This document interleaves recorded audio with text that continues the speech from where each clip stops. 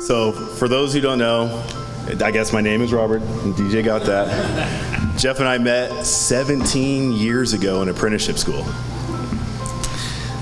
Pretty much we instantly hit it off. He had a nice shiny red Blazer in the parking lot, and I was like, who is this dude? I was like, oh shit, he's like 19. I'm like, okay, so we started BSing and stuff and everything, and we're like, okay, you know, we're gonna be boys. So Jeff invited me to his crew, you know, started going to lunch when my crew flunked out, probably a good thing.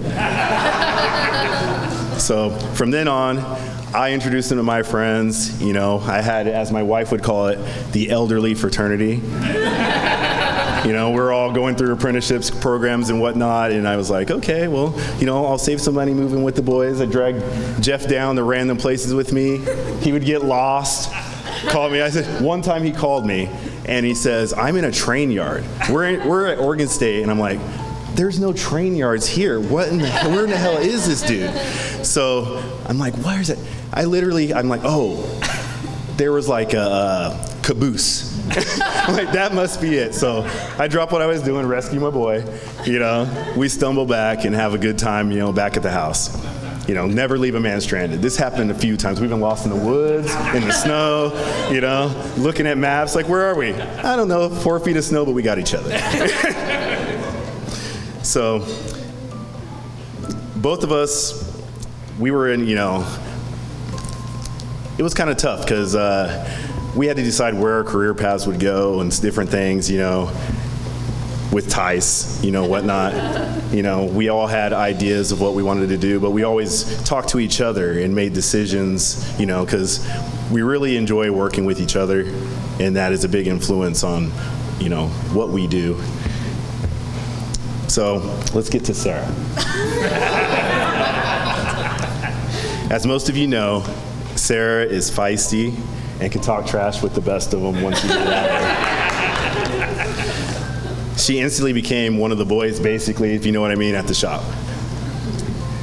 Flash forward a bit, and Jeff, he met Sarah, but it was all business at first. You know, it's really hard. It really was. I even asked him about it. I said, you know, I was like, hey, you know, you were working with that cute apprentice. What's up? And he's just like, oh, well, you know, he's like, I just kept it, you know, business, just like it's nothing to it.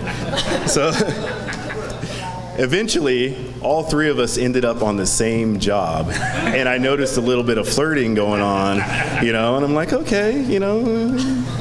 So I happened to take a different way home from work, and I stopped for gas. And what do I see?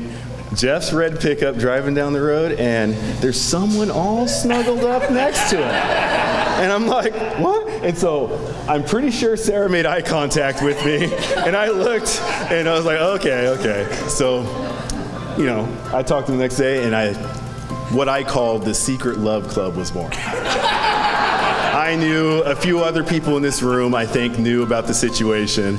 And Jeff and I, we kept the secret pretty good, but, you know, Sarah. The club became pretty big at one point. And so eventually, the club was so big it outnumbered the people who didn't know about the relationship, and so it became public. So anyway, I'm glad we made it to this point. I'm honored to be part of this day, and I want to be part of the future. Yeah. So I'd like to make a toast to Jeff and Sarah.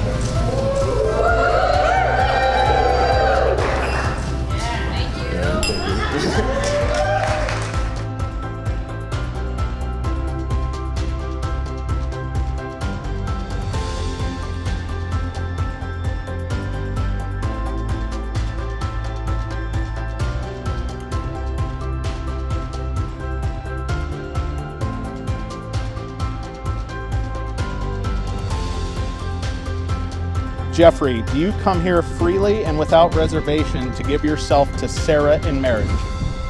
I do. And Sarah, do you come here freely and without reservation to give yourself to Jeffrey in marriage? I do. By the power vested in me by the state of Oregon, It is my honor and delight to declare you husband and wife. Jeffrey, you may kiss your bride. I am pleased to present to you Mr. and Mrs. Jeffrey and Sara Young.